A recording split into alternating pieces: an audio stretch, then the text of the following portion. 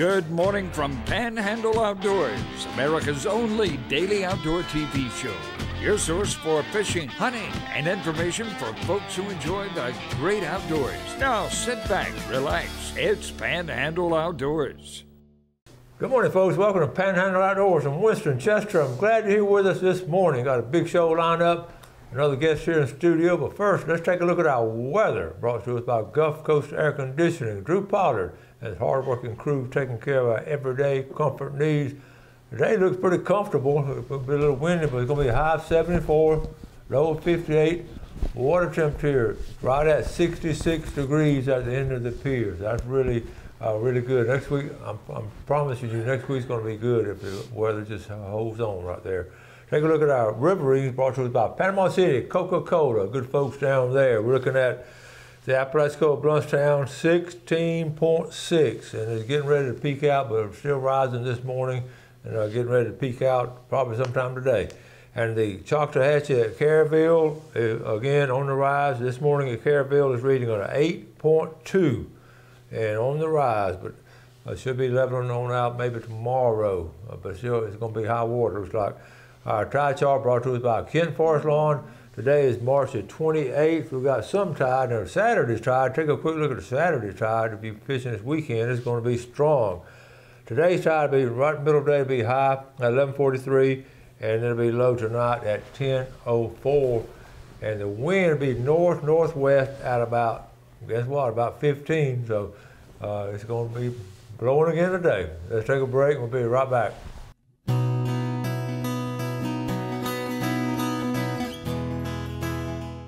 Okay, welcome back, folks, and welcome, Captain Rick Corley. Good morning.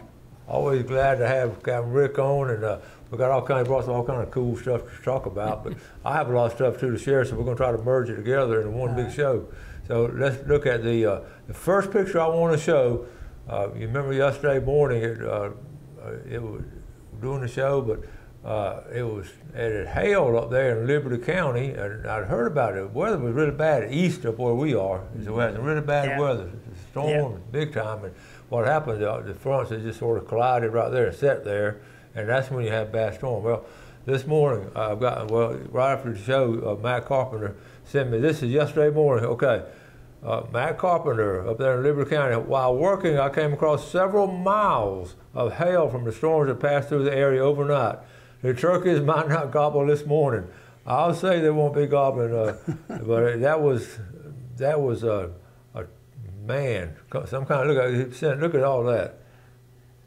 Yeah. And that was coming. I'd heard the hail was hitting. You would not want to be out hunting then, that. No, sir. You're right, Matt. Look at that side of the road there. Wow.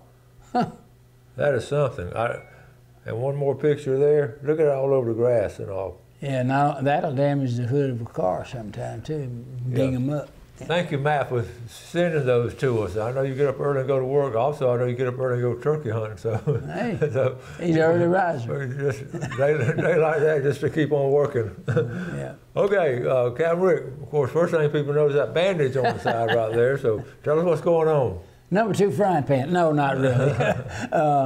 Now, I had, I beat melanoma on the left side 17 and a half years ago. Well, they found it again, and so that's what they're doing is Dr. Sincera took it off, and I got to go back this morning and make sure we've got it all. He's doing the pathologist on it. You made a comment before the show how much you think of him. He's the best dermatologist anywhere around, because I tell you what, if it wasn't for him, I wouldn't be here. Yeah. He's something else, and I'm going to see him next week, and he's coming on the show probably one day next week. We're not sure whenever we'll get in his schedule, but he loves coming on, and we'll talk about that. I told him this morning. I told Rick I have 3 friends this week getting cut on. And so I better get some more friends. Well, I told him, I said, I don't know if I want to be your friend or not.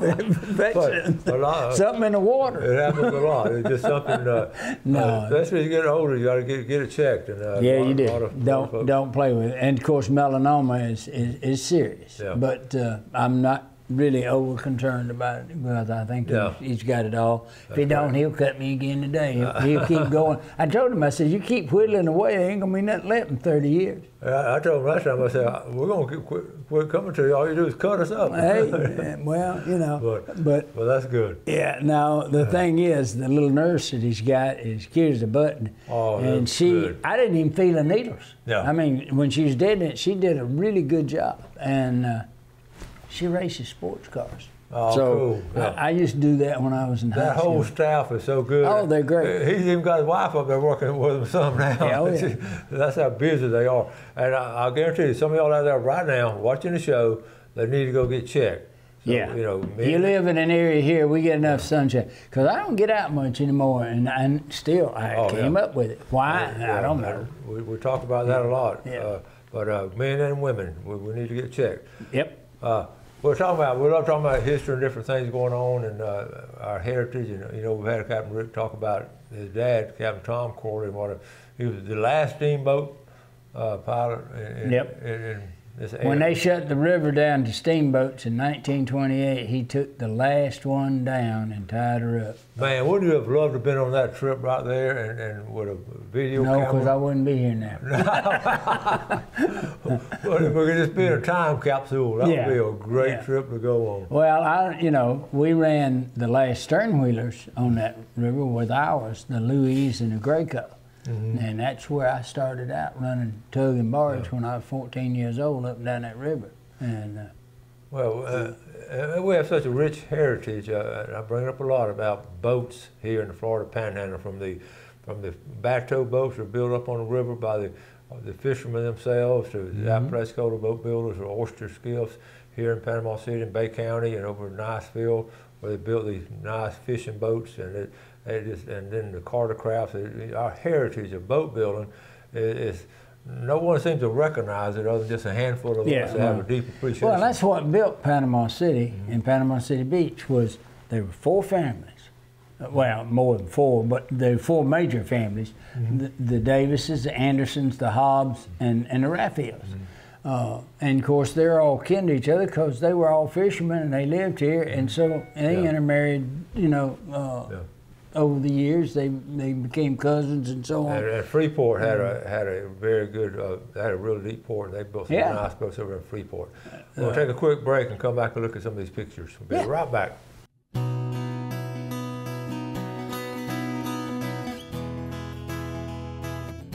Okay, welcome back. Captain Rick Corley is talking about all kinds of things, but now we're going to get into some really interesting books and all. And tell us about this. Yeah, this is The Voices of Apalachicola, and it's written by Faith Eyes, E-I-D-S-E, and it's about the Tri-Rivers.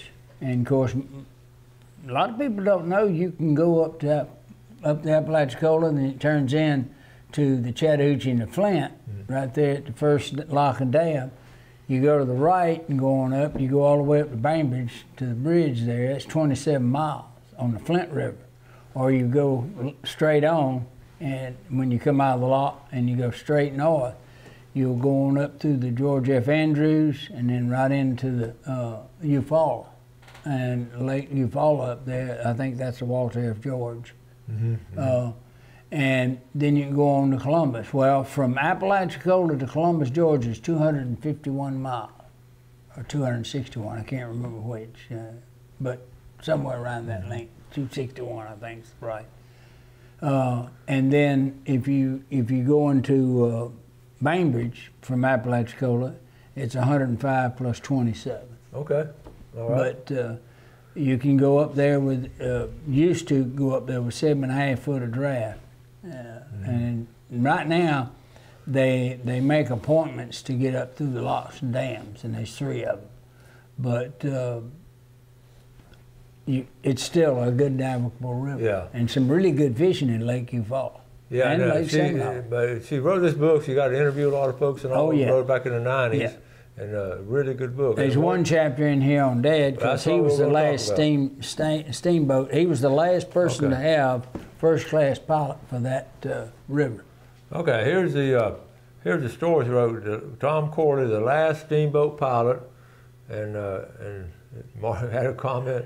from Mark Twain, and then the whole story. But if you want to read that story, it's in there. And here's a picture of your dad in the book. Yep. And what an amazing guy he was, doing all the things he got to do. And well, during World War II, of course, he was in the Navy, and in World War II, when he came back here, he was the liaison officer for the United States Navy for the building the Navy base out there. Yes. Here's this map you were just talking about. If you go in here from the Apalachicola, you go up there, and of course, right in the center is, of course, Chattahoochee, the Young River Dam, and like I say, Flint River is off to the right. Yep. If you're going north, you're going to go northeast, and it's 23 miles to Bainbridge. Yeah, 27. 27 miles to Bainbridge. Of course, you're going up, the Flint River has all kind of way up there around Albany and all. But then you go, if you go left, you just stay on the Chattahoochee River and go up there to Eufaula. You got the George F. Andrews, and then you got the Walter F. George, and then you can't go any further than the Dillingham Street Bridge on the Chattahoochee. And it's from once you get out of Florida, it's the Chattahoochee. It's not the Apalachicola. It becomes the Chattahoochee, and they get up there. And your dad spent a lot of time in Columbus, didn't he? Yep. Yeah, he was born in Columbus. Right. So was I. Yeah. But I was raised in Phoenix City across the river, and then we came back down here in '54 and started building a motel marina. Yeah, I know there were folks that used to love to just go from one point A to point B all the way up and down the river. Oh, yeah. Well, when my brother was 14, my older brother, he and Charles Johnson, Dad built a 14-foot juniper runabout boat and put a 12-horse Wizard on the back of it, and each one of them took a .22 rifle and 100 rounds of ammunition for it, and of course Vienna sausage and potted meat, and crackers and all kind of stuff, and a two-man pup tent that Dad bought from surplus store, and they loaded that all in the boat, and he arranged for all the Lions clubs down the river, like at Bluntstown and at Eufaula and oh heck, I can't think of the name, Georgetown, I think.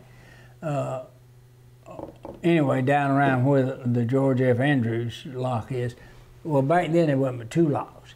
And he left, I think that was in about 1952 or 3, somewhere along in there. The 2 of them left, and they would stop on these sandbars at night, pitch that tent, and spend the night.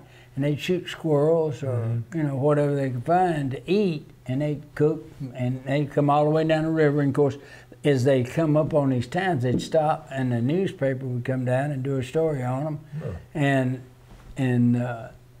the Lions Club would check and make sure they were okay and everything was doing all right. So they went all the way down the river? They came all the way down the river, and then came from Apalachicola over to our property that we had where his lighthouse is now, Lighthouse Marina and Grand Marlin Restaurant. Came in, and of course, the News Herald met them here and wrote the story up, and the Lions Club met them here and made sure they were all right. Of course, Dad come down, we took a trailer and brought it down. And I got to ride down with Dad in the truck and bring the trailer to bring the boat back. How long was that trip? They were 5 days. 5 days. But they had a ball, and of course, made memories. And Tommy's now, my older brother's now 85, and he still talk about that. Well, you know, there's still, when the river gets dry, there's still a group of folks that go camp out on the sandbar. Oh, yeah. It's just I've done it myself. It's a pretty river. It's a beautiful river. Yes, it is. And so, you know, the Choctawhatchee, the Ocklawakanee, and all of them have the sandbars, and a lot of people spend That's time. where I learned to running the Louise and the Graco, 2 stern wheel towboats we had. And the reason, the beauty of the stern wheel towboats was you didn't have to worry about logs. You know, if you hit a log with a propeller, you can really damage it. Worst thing you do is bust a bucket on a wood, you know, a 2x12. Right. So we carried spares. You just take the saw and cut that out and put new ones in. Yeah. And it was real easy to do the maintenance if you needed. So the old stern wheelers were really good on the rivers for that reason. And we run up and down there. I started running them when I was 14. How long would it take for the trip, say, from Columbus to Apalachicola? On a towboat? Yeah. About 3 days. That long? Yeah. Well, that's a narrow river, and you had to do a lot of Gotta backing. Take your time. Yeah, you have to take your time in some places. There's some pretty tight turns in there and some pretty narrow places. But yeah, usually in 3 days you'd be down there. And going northbound take maybe 4. Yeah. Because you're running up against the current. But well, once they started dredging it, it helped a lot. yeah. The thing about it is, I never did understand their thought process. They'd shake and dredge and put it back on the point. So the next high water, that'd be washed back in the river. And they said, well, we don't want to put it on the farms. I'm saying, why? It's the richest. That's topsoil that's come off. It was rich. I mean, you grow anything. You get that river bottom sand when they pump it up like that. I often wonder, I would see those dredges out there, and I would often wonder, how many artifacts and all kinds of things that they churned up and never saw. Bunches. But I know Arrowheads, man. A bunch of them. Because this was a big area for Choctaw and Cherokee and Seminole, all these Indians up and down in here. Yeah. I bet those guys got to see something once it rained and all that. Louis Tesser and I used to go out at Breakfast Point and Long Point, and I'm here to tell you, I don't know how many arrowheads and spearheads and tomahawk heads we found out there. Cool. We've got to take a quick break. We'll be right back. Captain Rick.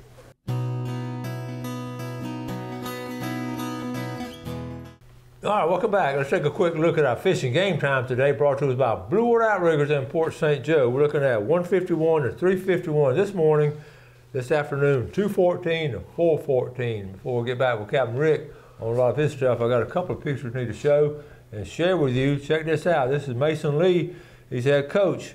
The bass bite is on fire at Lake Wimico. Well, you remember Bobby Smith and I went there. Look at that nice bass. Wow. He's catching, look how pretty that is. Got that one right there? Good job, Mason Lee. And I also want to congratulate the Liberty County anglers. They went out to Oklahoma, folks. You heard me. Oklahoma fished the 2024 Bassmasters High School Classic. That's big time. So they won the high school here in Florida. And folks, they ended up getting a 4th place finish, which is quite prestigious. So we're super proud of Connor and his captain, his dad, Joel Beach. We're proud to make the trip, and way to go, Connor Beach. And here's some pictures here. The high school classic weigh-in. Back there last Saturday on my birthday. Look at there. Wow. What a great trip. Representing Liberty County and the Florida Panhandle, 4th place in the nation. Good job, Connor Beach. All those boys, good job. Let's see. And here he's getting interviewed, like on TV. Yeah. Good job. Okay. So we want to congratulate y'all. Real proud of y'all, Mason. Good job on those bass. All right, real quick, got some other stuff. A couple other books. Okay. These were written by David Cole. In fact, Daniel Cole. Daniel Cole's dad. Yeah, Dad. And if you ever want to read what it's like to be on a tugboat, those are 2 really well-written books. And we had a conversation on the phone here not long ago. Of course, he's retired now. But I got to call him a little later. We saw what happened up at Baltimore. Yeah. And that's a shame, but it happens. Yeah. Well, maybe we might get him to come on the show one time with Daniel then. Yeah. Now you saw that picture, that picture. Yeah, this is a Spragg. This was the largest stern wheel boat ever built. And there's enough wood in that stern wheel. Well, no, it wasn't here. It was up on the Mississippi River over there on the lower part. Okay. But it burned down on the Ten Tom Waterway. Okay. She was over there, and it used to. That is huge. It's a huge. There's enough lumber in that stern wheel to build 25 houses. I'm serious. That's just in the stern wheel itself. Just in the stern wheel itself, yeah. But that boat moved 77 barges at one time and was a record until back in the late 80s. The Robert W. Kyle moved 88. We moved them from New Orleans up to Baton Rouge. And we had 2 3,800 horsepower boats up on each side of the bow to act like a thruster for making some of the bends. We moved, and then we dropped 48 of them at Baton Rouge, and then went on up with the rest. But that's the largest tow that's ever moved on the Mississippi River. Wow. 88 barges at one time, 11 wide and 8 long. That's strong. And each barge is 195 foot by 35 foot. That's strong. So you can calculate the size of it. It's huge. Now we talked about it before. You've gone around the world 8 times. Eight times with the boats and all. You see some of the same kind of, I guess I won't say the same design and all in the tugboats, and most areas have the same design. Like different countries, no matter what, it's the same. No, you know, water doesn't change. Okay. It's like the guys used to say, well, why are you doing that? You know these waters real well. I said, water's water. It don't matter where you go, it works the same way. You just got to know how deep it is, you know, and where the current's going. Yeah. But I used to get amazed at some of these people. They get in a certain area and they're very comfortable and they don't want to go any place new. What were some of your favorite ports or favorite places to go? Oh, yeah, there's a lot of them, but one of them, it stands out, is Melford Sound on South Island, New Zealand. That is one of the prettiest inland waters in the world. Wow. In my opinion, the prettiest that I've seen. I haven't seen everything, but I've seen a lot. Well, you've seen a bunch of them. I've been around the world 8 times, but I've always heard about a beautiful place, New Zealand. Oh, it is a fabulous place, and the people are nice. Yeah. Yeah, and they're friendly, and they don't do stupid real well. They don't tolerate it. In fact, if things don't get better here, if I were younger, I'd be considering going down there. I've heard people going there. I really have. Yeah, there's a lot of people. Well, you got to be in the sheep business down there, though. That's a big industry. I bet. Yeah. I've seen the pictures. Well, we're going to run out of time, but next time you come on, we'll talk about some of those trips you took and maybe find some pictures of New Zealand or whatever in some of those boats, and that'd be interesting, though. Cause I got to dig through the box. We've had a lot of guests who've been around the world 8 times. Yeah. So, Captain Rick, we always appreciate you coming on, buddy. Yeah. Thank you. And tell Dr. Sincere to treat you right now. Oh, yeah. Well, so far, so good. I mean, you know, like I say, he's going to make me look like a pencil. He's pointy-headed. All right, thank you, folks, for watching the show. We appreciate the viewership. If you do something good for someone else today, you have a great day, and God bless. Thanks for watching America's only daily outdoor TV show, Panhandle Outdoors with Winston Chester, featuring hunting, fishing, and other activities and information to help you enjoy the great outdoors. Join us next time for Panhandle Outdoors.